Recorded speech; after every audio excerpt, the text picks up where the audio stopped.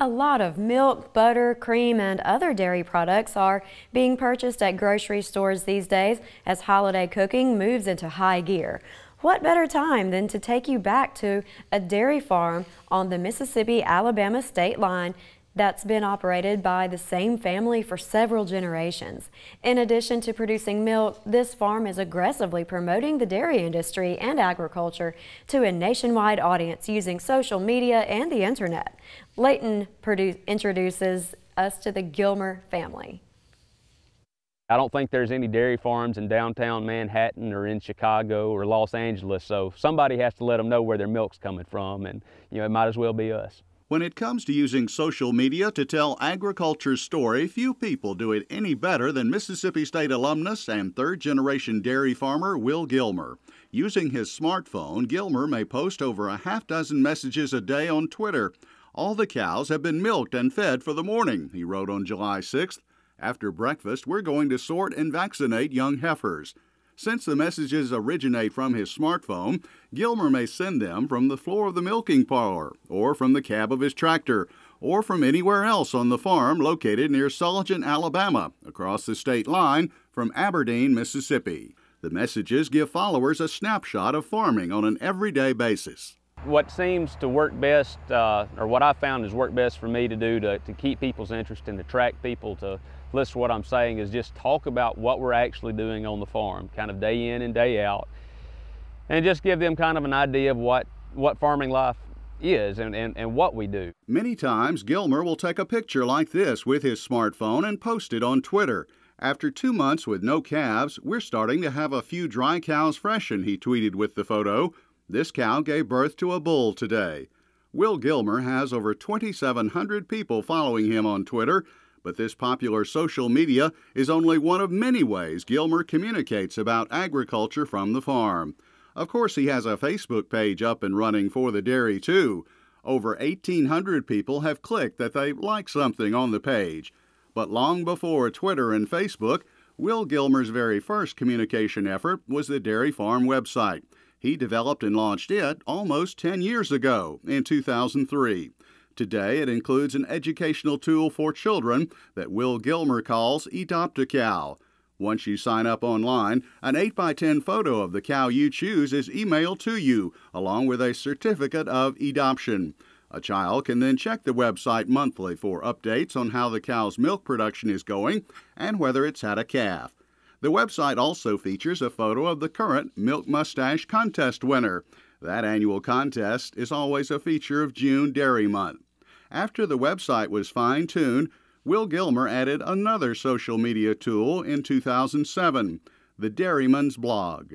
It was more or less just a way to have a news feature for our farm. We had a page on our website where I would update about once a month what had been happening, but it wasn't updated enough that people particularly cared to read it. So I thought, well, if I do a blog and do it more often, maybe we'll be able to reach more people, and that worked, and everything else is just kind of spread from there.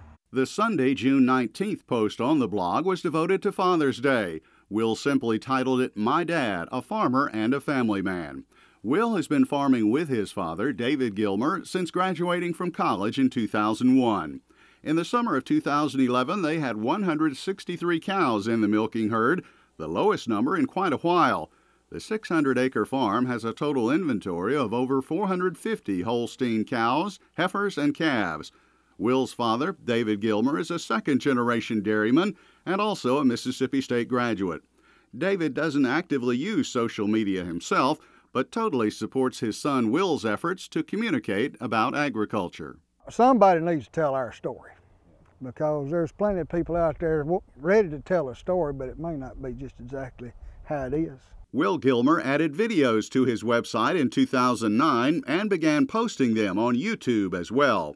His father has appeared with him in at least one segment of the MooTube Minute, as the videos are called. This episode is titled A Typical Day on Gilmer Dairy Farm and has received almost 1,400 views online.